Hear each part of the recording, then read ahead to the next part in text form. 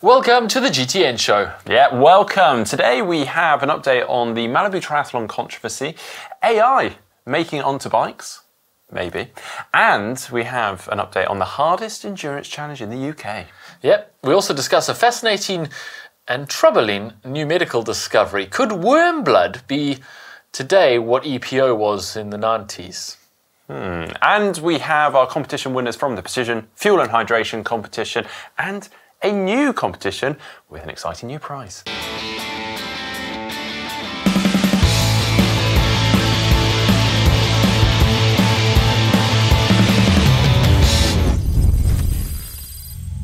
All right, starting the show as we always do with react some of the stuff we've noticed on the internet over the last week or so. It is kind of still the silly season, not much racing happening, but it's the start of a new year. That means some new team rosters are coming out and some new sponsors been announced, and one of them that has been trickling out, they've announced in pretty much an athlete a day, I think, is the Bahrain Victorious 13 are announcing their team. Many old faces that we already knew about and have re-signed with the team. So Lauren Parker, Alistair Brownlee, Kat Matthews, Hayden Wild, Henry Schumann, Joe Skipper, all have been announced already. And then a new signing, which is a pretty exciting one, and I think pretty well deserved because she's definitely on the way up, is Kate Waugh. And they put this video on their social media of her being introduced to the team. Yeah, she's a very exciting talent, so I think that's quite a cool move by Bahrain. You think they're going to stop getting her to do the laundry? Who knows? Yeah. But as of filming this, we're yet to obviously hear the remaining athletes. Obviously, previously we have Cassandra Beaugrand, Daniela Reef, Vincent Louis, Georgia Taylor-Brown, Holly Lawrence, and Christian Blumenfeld. Yeah. Will they be re-signing? Will they not? Who knows? No, yeah. I mean, Kate Waugh has definitely taken one person's spot, and that's Jan Frodeno, who's no longer obviously racing. But we're not sure whether the rest of those are re-signed. We will find out in the coming days, I suppose. Yeah.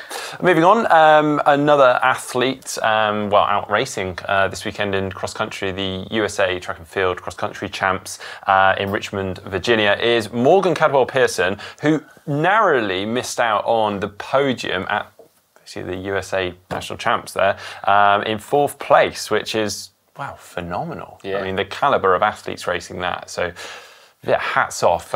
Watch this space with him. Yeah, he's stamped his ticket for Paris 2024. So, he's already in good run form. So, watch this space. And then more team/kit reveal. This is a bit of a kind of spotted in the wild thing. We're not entirely sure what it is. But Team BMC are out doing their pre-season training camp, and they've been spotted. We spoke last week about them not being in their normal kit that we've seen in the past, but this time they're in ale kit by the looks of things. Ale kit? Yeah. Ale. LA. I like that. Maybe I should rebrand as ale. We should call it ale. It'd be called ale in the UK. Yeah. How do you know it's called LA? Well, it just has a little apostrophe above the E, but I haven't written it in there, so it's kind of my fault, really. Yeah. But no, last week obviously announced they showed the photo of Clement Mignon in the wind tunnel wearing this unbranded checkered cross-hatched design suit. They previously were in 2XU. They've got Ale on their cycling kit. Are Ale going to be the triathlon suit sponsor? I haven't seen Ale do triathlon suits before, but that would be very exciting if they are. So watch this space too. And it's not called ale, apparently. Then we've got a new one. Donna Urquhart set a new record for the longest polar run. This is a bit of a bizarre record, but hotly contested, I've heard. Oh, did you? Yeah, 1,312 kilometers run in the Antarctic around a 10K loop, so not like run across the Antarctic. Over 26 days. I imagine the hardest part of this challenge is actually getting 26 days of good enough weather to run outdoors in the Antarctic, right? Yeah, imagine having to run in a blizzard. Ugh. I mean, the winds in the Antarctic are like 100 miles an hour most days. So that's, it's very impressive, 1,312 kilometers. hats off, but I don't think we'll be challenging that one. No. So it was cold enough when we did our marathons here, and that was only -1. Talking of weather and blizzards, obviously we discussed the Spine race last week, arguably one of, if not the toughest endurance events here in the UK and possibly worldwide. It's really right up there. It's phenomenal. It's now finished, and we thought we'd do a little bit of an update. Significantly, obviously, Lucy Gossage, ex-pro triathlete, and how she got on. Now, just a bit of an update. The Spine race is an ultra marathon running event here in the UK. It's 268 miles and basically goes from Edale in England up to Kirkyathholm in Scotland, following the Pennine Way. Yeah. What's really challenging about this race is it happens in the middle of winter. So literally starts in the middle of January, and it is brutal. And this year was actually the most brutal they've ever had. The lowest temperatures ever recorded, I think it got to -14 out there while the athletes were out there. In fact, they had to stop them at some of the aid stations. They had to just say, right, race paused. You may not leave this aid station because there is a blizzard out there and it's not safe, and hold them for a few hours while the worst of it passed before they let them carry on again. Damn. Yeah. I have to have another cup of soup. But yeah, just to update on Lucy Gossage, she finished in 3rd place, which is very impressive and kind of a debut of it. And by the sounds of things, it sort of all just came about by chance, really. She was off doing a bit of a hike in Wales one point, and then just she accidentally stumbled onto the start line. Yeah. Is it, but in doing so, she's raised £16,400 for the charity Move Against Cancer charity, which I believe she was behind sort of founding and setting up. But she did have a tough time despite coming in 3rd place. It took her nearly 24 hours just to complete the last 42 miles. Yeah, it all went a little bit sideways. Lack of sleep kind of got the better of her. She said she was all over the place, and basically she was falling asleep whilst walking. And then once she woke up, she had no idea where she was and how far she'd gone or where the route was. Had to kind of figure out what had happened, and then it would probably happen again. And she went into a checkpoint, finally found a checkpoint, and it was one of the checkpoints you are allowed a maximum of 30 minutes at. And they were trying to get her to eat and drink and, the normal things you do at check. She was like, I just want to sleep. All I care about is sleep. I mean, when you're talking about the time that they were out there, and I guess sleep is part of the challenge. You have to sleep, but how much do you sleep? The winner, who smashed the record by 10 hours, did just over 72 hours, slept for a total of 54 minutes. Wow. In the whole 72 hours. So that gives you some perspective on what it takes to get through this race. And then we're talking running through blizzards and -14 degrees and not sleeping for 3 straight days. It is unbelievable and an amazing achievement by Lucy. And I think she's still raising money for that charity. So if you want to go onto Instagram, click the link on there and support it. As Mark says, 16,000 was the total when we recorded this, but I think it's still ticking up, and you can, of course, donate to and also catch up on all those stories on what exactly she went through, because it is gnarly. She said she made pretty much every mistake she planned not to make, like forgetting kit. She got to the start line and realised she didn't have her gloves. Oh, wow. Had to borrow some. In the last 5 minutes. I don't think you can ever be fully prepared for these sort of challenges. I mean, the stuff, over multiple days, you're always going to be presented with stuff that will be a surprise, but... probably don't forget your gloves. Yeah, absolutely incredible. Hats off to Lucy. Very amazing. And finally, another little sponsorship announcement. We have mentioned this previously with Ashley Gentle signing with Win Republic, and she's been over with the team doing a bit of fitting and getting prepped. Yeah, Ashley Gentle definitely focusing on those middle distance races, the PTO distance. And there should be an announcement next week's show about this. Stay tuned, because that big calendar that we've all been waiting on tenterhooks for is apparently coming out just next week. All right, now it's time for Tri News, and starting with an interesting development on a story that Mark actually presented last week.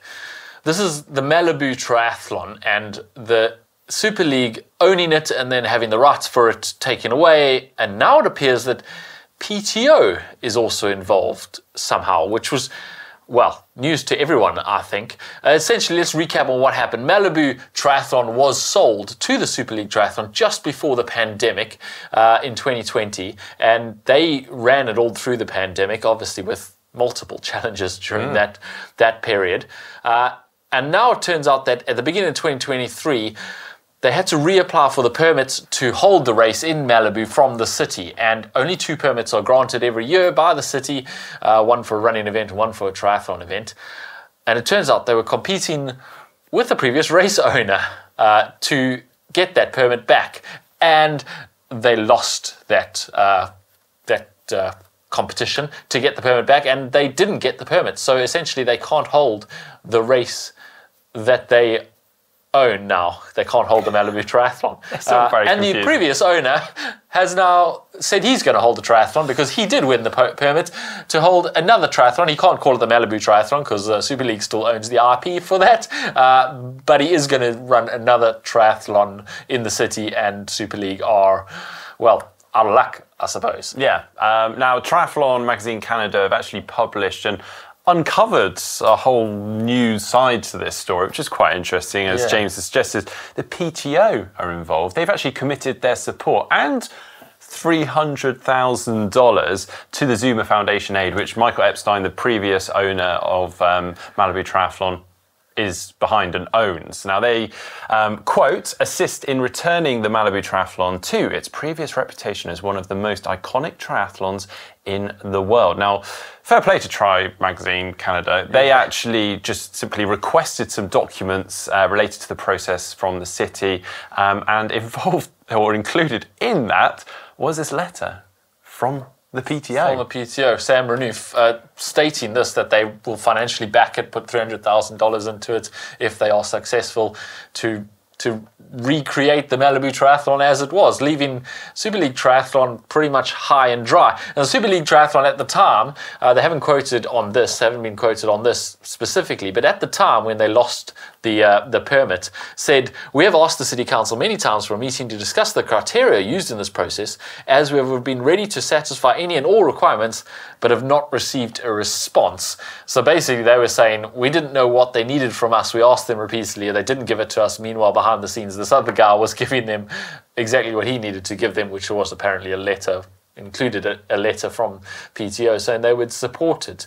And it gets murkier still because there's another quote from the actual councilman from the city. Councilman Bruce Silverspin did admit that the entire process was very weird as he tried to work through the dynamics of which companies were for-profit entities and which companies were truly local. The Zuma Foundation of Michael Epstein had positioned itself as a non-profit organization, doing it purely for charity and not to make any profit.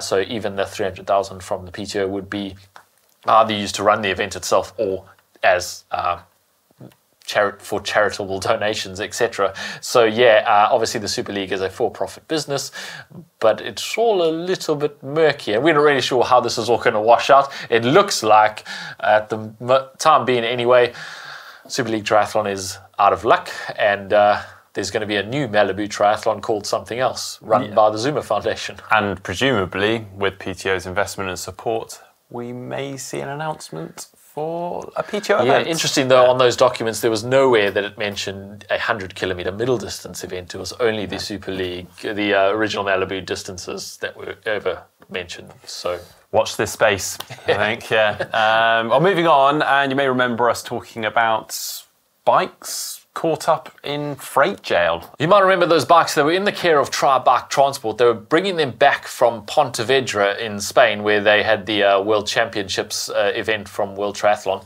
And there was a whole bunch of Americans' bikes who were being flown back over, but then were held in freight jail, as Mark's called it, where they wouldn't be released by the freight company because bills had been unpaid by Tri Bike Transport, and basically were holding all these really expensive bikes that were owned by various triathletes as hostage until that was resolved. And there was a whole debate, really, wasn't there, around the legalities of the freight company holding the bikes because they're not legally Tri Bike Transport's property. Yep. And so there's been this whole controversy going on. Anyway, the bikes have been released from jail apparently, so an agreement has been reached. We're not sure the details of the agreement, who's paid who or how much. There are still various legal claims going on. Basically, there was a class action lawsuit against them for holding the bikes by all the triathletes. There's also a claim by Tri-Bike Transport, and there's a claim by the freight company, and yep, none of those have been resolved as far as I know. However, they have released the bikes. They have been shipped to a warehouse in LA. No word on how they actually get from the warehouse in LA to the actual owners of the bikes. Well, from what I understand, is it's now upon the owner of the bike to go and collect or arrange shipment from that warehouse. It's not exactly the deal that they signed up for when they signed up with Tri-Bike Transport, but at least their bikes are on their way back to them many months after they were shipped. Apparently an agreement has been reached to get the bikes to the owners, but no word exactly when that's actually going to happen. If you are affected by this, do let us know in the comment section down below how you're getting on with it. And I thought you were going to say if you were affected by this, we will leave the helpline on the bottom. Maybe so by this point, counselling and support. Probably should set up a helpline for this, because I do feel really sorry for people. Well, if you're missing your bike for that long, you probably do need counselling and support. Unfortunately, we don't have a helpline for that. You'll have to look somewhere else. I'll put James's personal number here. No, don't. Now it's time for What the Tech, and starting with an announcement by our trainer partner, TrueKinetics. They've just launched the first direct drive trainer that connects directly to your TV. Well, yes, the True Trainer 8.2 still has some of the other features on the previous 6.2 trainer, but now also comes with a USB, HDMI port, and a built-in battery. So through that HDMI port, we're now able to broadcast your live training data onto a TV screen. So things such as your power, your cadence, onto the TV screen whilst you're riding along. Also, we have that built-in battery allowing cord-free training, which is pretty cool. And also able to charge devices whilst you're training. Why it's not saying fast charging though. You want to just up it a little bit, James? Cheeky. And it's your lucky day, because we have one True Trainer 8.2 available to win in our GTN TrueKinetics giveaway. To enter into the competition, follow the link in the details below. And whilst you're at it, you can check out their limited time offer of a €150 discount on the new True Trainer 8.2. Well, back to the set, James, and on with more tech news. This bit's pretty cool.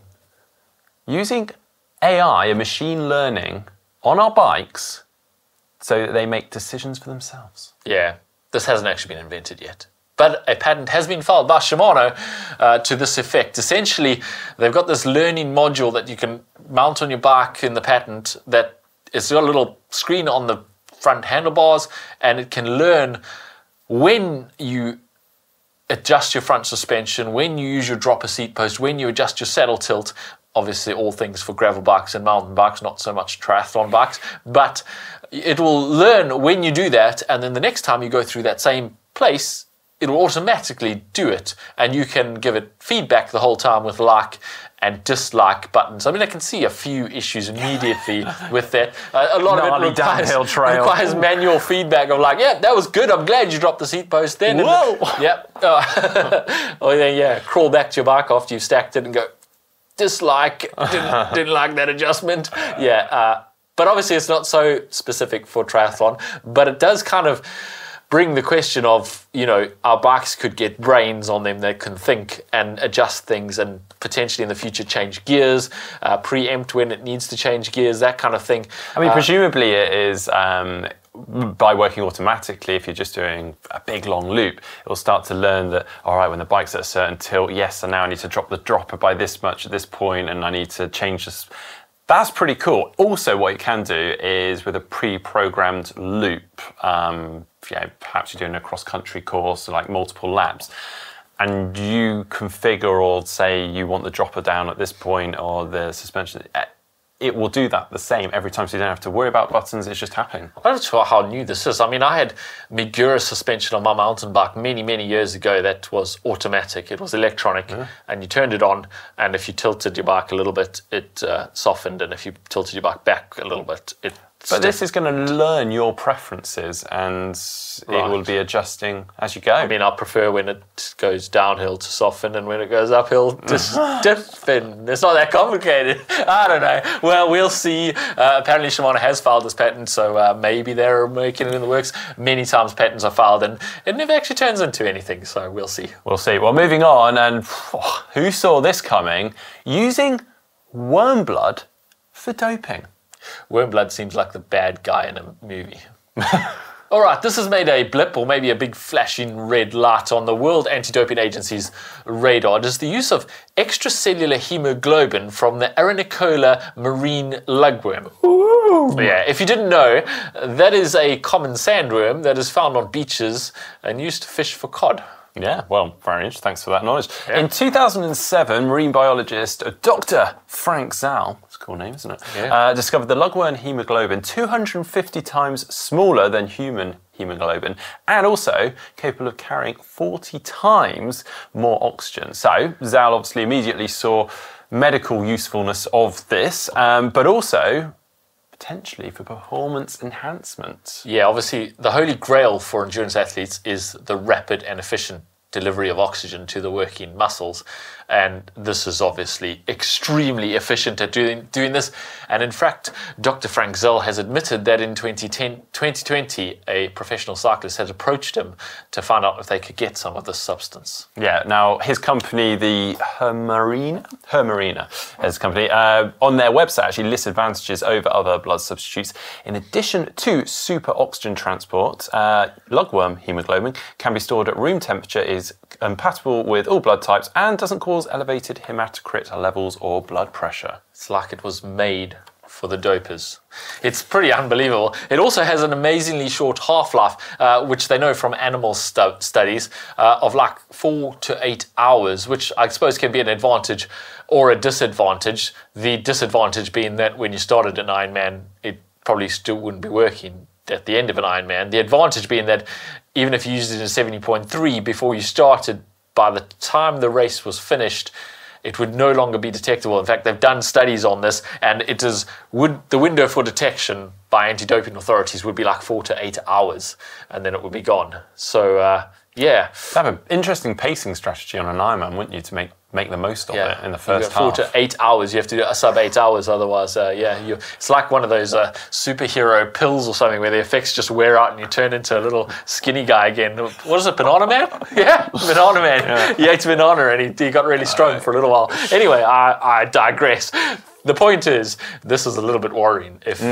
I mean, we don't really know how prevalent this is. Who knows about this? As he says, he was approached in 2020 by a professional cyclist. That's nearly 4 years ago now. But that's just his company and that's capable of doing this. Exactly, and obviously this has been flagged to the WADA, or World Anti-Doping Authority, and so they are clearly observing and monitoring this. Could this be the tip of the iceberg, and this is the lugworm blood is the EPO of the 90s, where we finally found out that a whole bunch of people have been using lugworm blood for a while. I don't think it works with earthworms, so don't go fishing around in your garden, although maybe that's a GTN video for the future. GTN does science. Does earthworm blood work the same as lugworm blood? Mark's going to find out for us. No, we're not doing that experiment. No ways. Right, well, this is a neat little product that I've been wanting to feature on the channel for a while, but I've been waiting to get it in my hands to show you guys. It's the Squeezy, or Squeezy? There seems to be an extra E in there. Squeezy. Now, this is not just any ordinary bottle, no. Because if we take it apart... It's like an infomercial. We've actually got a little flask inside that can store gels. I think you get between 3 to 4 gels in here. So not masses, but enough. And that goes inside. And you're wondering probably, how does this work? Well, we get fluid in around this, and we've got a little tab on the top here. We can switch between fluid and gels. So rather than having to take out gels or having loads of rubbish left afterwards, you kind of got it all there ready to go. You can have a bit of both on the go. Pretty cool, isn't it? I mean, I think it solves a problem that wasn't a problem, but... I'm not saying, like, for an Ironman, obviously you're still going to need gels and various other things, but I think that's quite a neat idea for just sort of decluttering and just keeping everything in one place. I imagine it's very useful for a pro cyclist who's getting their bottles directly from the team car, and they can go, just give me a bottle and it's got gel or water, and they can swap between the two and take as much as they want of either. Maybe less so for your everyday triathlete who needs many gels over the course. I think it's cool. It's available in 550 and 750. Obviously, this is the smaller one. And also, Well, I think there's maybe a third function to this because we've got 2 tabs here for switching between gels and fluids, and maybe if we go somewhere in the middle, then the after party we can have vodka in there, Coke. Vodka in the small one and Coke in the other one, or the other way around, depending on your taste. But yeah, neat. Check it out. It's cool for triathlon. Yeah, useful. On to our competition winners. We had a competition a couple of weeks ago with Precision Fuel and Hydration, and you could win a $250 voucher, gift card, plus a video consultation with them so that you can get your nutrition strategy for whatever race you've got coming up perfectly dialed. And our winners for that competition are, drum roll please, Jose Afonso, Guion Mujeres, and Zolt Siket. Congratulations, all 3 of you. You guys obviously will be able to arrange with PFNH when you have that video consultation, and your voucher is on its way to you. And on to race news, and just one race. Yeah, but just one race this week. From New Zealand, the Tauranga Half. Yeah, so Javier Gomez was racing this one, which is exciting. We're always excited when Javier Gomez is racing. Unfortunately, Javier Gomez had some mechanical issues. Apparently his handlebar had some issues and he was forced to DNF. He is definitely having a run of bad luck. He must have obviously DNF'd at I'm in 70.3 Taupo. Yeah, he is must run over a black cat or something because he just cannot get back to racing of his old form. Anyway, in his stead, Jack Moody took the title there on the men's side ahead of Mark Phillips, with Ben Hamilton rounding out the podium. Yeah, and on the women's side, it was Hannah Berry that took the win there, ahead of Chelsea Sidara, who posted a phenomenal run split, 1:18, a good 6 minutes ahead of the next run. Not enough to overcome a less than stellar bike. Yeah, losing 5 minutes there. Great. And Els Visser rounding out the podium. Good to have some racing back again. Oh, yeah. Now it's time for our pinboard. We take a look at some of the stuff you guys have sent in. And this month, because it's January, and we're all trying to keep fit / get through the winter, we're asking for your pictures of your pain cave, you suffering indoors, whatever it might be. Some people have sent in really cool photos of their pain cave. Some people, they're very utilitarian setups that they are struggling their way through in winter, waiting to get back out into the sun, and everything in between. We are actually doing the Zwift 30 in 30. That is 30 minutes of exercise on Zwift every day for 30 days in January. Yes, we know there are 31 days in January. You can take the last day of January off. But if you want to join us for any of those, they're on Zwift. Join the GTN club and you can join us on those rides every day this week until the end of January. So yeah, Mark and I will be out there, and Heather for some of them. Right, on to what you guys have sent us. First one from Artyom in Switzerland, and it's quite a cool pain cave, isn't it? So he said he's got some updates for my not only indoor training setup. So he's got a new bike, the Speedmax CFR, professionally fitted. Got some saddle and aero bars for the Kicker bike, which he's currently on, as you can see in the photo.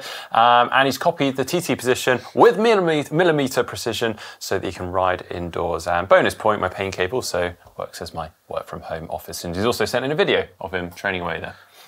Very cool. Impressive. Very nice. Next one we have from Charles, and he's in Petworth, West Sussex, and he says, steaming away in 2-degree temps while I cool down from a brutal 30-minute threshold HRTT effort. I apologise for the state of the pain cave. You can't see the other half of the garage full of sofas, etc. while we do work on our house. I think that's normally the way, isn't it? Excuses. 2011 Cavendish jersey on the wall, a nod to the cycling I love while I train for my 3rd Ironman in Copenhagen in October. Well, good luck with that training. You definitely got a good jump start on that training if you're training for a race in October. Next one from Laura from her living room. Me riding my bike on the trainer in the living room, watching TV with my husband, who is recovering from foot surgery, and also our cat is snoozing on him. Well, it looks like he's snoozing as well. Yeah. And then we got John from Palmetto, Florida in the USA. This pain cave was built so my girlfriend and I could ride together 2 of everything except GTN videos for inspiration. Only need 1 of those. It also doubles as my YouTube studio. Really cool. Yeah. Fellow YouTuber. Very good. And final one, I believe it's the final one, isn't it? From Beth in Chester, the UK. Love the GTN shows for all my indoor training. Currently feeling mega jealous of all Seems like the polar opposite of the first one, doesn't it? Yeah. Yeah. Feeling mega jealous of all the lovely pain caves being shown on the show, but wondering, am I the only one who doesn't train in such salubrious surroundings? Thought I'd share what I'm dealing with, all the layers required initially because it's so cold and damp, surrounded by clutter, lawnmowers, golf clubs, tins of paint, old broken bikes, general garbage junk, not to mention the spiders. Check out the webs behind me. Nice. Well, I mean, if your pain cave looks more like Beth's and less like Artyom's, then yeah, send us in those photos. We'd like to see them too. It's utilitarian. As long as you can get it done, no problem. As you get the training done and you don't have to go out in the snow and rain and ice, then what's the problem? Yeah, good on you, Beth, for getting it done. Remember, send those photos in. Use the uploader on screen right now. We'd love to see your pain cave in action. Say what? Alrighty, we've got some good comments, particularly under our Junk Miles bike video. Yeah, if you haven't seen it, earlier this week, a little video came out where Mark and I discussed whether spending all day on your weekend doing a long ride is actually worth it, or whether you could just forgo the long ride entirely in your training. Now, this actually had some surprising, we were like, we're going to get people who are going to have an opinion on this for sure. And it's turned out that actually most people are the opposite opinion. We were like, a lot of people are going to be like, you can't train without a long ride. You need a long ride. And a lot of people are actually like, I could take or leave the long ride, but I really do enjoy the long ride. I'm not looking for reasons why I don't have to do a long ride. I'm actually looking for excuses to get out and do a long ride. So these are a couple of them. The Zool says, my long rides are a lot less about training, a lot more about exploring around and enjoying myself in my free time. Yes, I need them. Not everything needs to be a means to a PR in a race. I'm just happy to be out on the bike, loving my long rides. I do them 3 times a week if I have time. Fair enough. Yeah, so fair enough. Our whole argument saying you don't really need them is out the window. Yeah, and from Matthew Krillman, for me, the thing at the end brings up the more relevant question. If you really like going for a long run or ride on the weekend for its own sake, where do I set the upper limits? Oh, yeah, that's another whole debate entirely. But yeah, we were kind of worried that, you know, a lot of people are going to be like, this is the staple of my program. I have to do a long ride. And it turns out that most people just really, really want to do the long ride. That is the reward for their whole week of training. So, word of warning, if you have a significant other who is constantly trying to not get you going out for a long ride, don't let them watch that debate that we had, because it might give them some reasons why you don't need to do it, and you don't want them to see that. I know, it's good though. But yeah, please keep the comments coming in under all our videos. Get stuck in, share your opinions, and we do also get involved in the comments as well. So love to build that community. And coming up on the channel later this week, I did Daniela Reef's hardest bike workout. And how was it? It was pretty hard. Yeah. Yeah, did it out in the south of Spain, up and down a pretty big hill. Up and down a pretty big hill. Many times. Yeah. Anyway, that video is coming out later this week, so enjoy that. If you're looking for something to watch right now, we did a pretty interesting heart rate explainer. Why your resting heart rate is as low as it is, or not as low as it might be, and a whole explainer is quite interesting. And and also, if you're looking to design and structure a training plan, we have also got a video on that to help you with just the season for planning your training program, isn't it? Yeah. It certainly is. Thanks for watching, everybody. We'll see you again next week.